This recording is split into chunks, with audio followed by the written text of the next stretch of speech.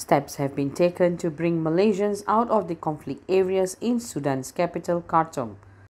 Foreign Minister Datuk Seri Dr. Zambry Abdul Kadir, however, said their current whereabouts could not be shared due to security reasons.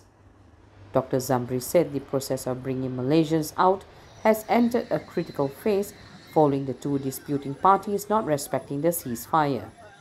He also said Wisma Putra and other agencies at the Sudan Operations Centre continue to work hard to bring the Malaysians out of Khartoum. Malaysia had earlier contacted Sudan's higher administration to request permission to land in the country in order to evacuate Malaysians who were stranded there. A total of 32 Malaysians were reported to be safe in 7 different areas of Sudan. The armed conflict broke out 2 weeks ago between the Sudanese Armed Forces and the Paramilitary Rapid Support Force.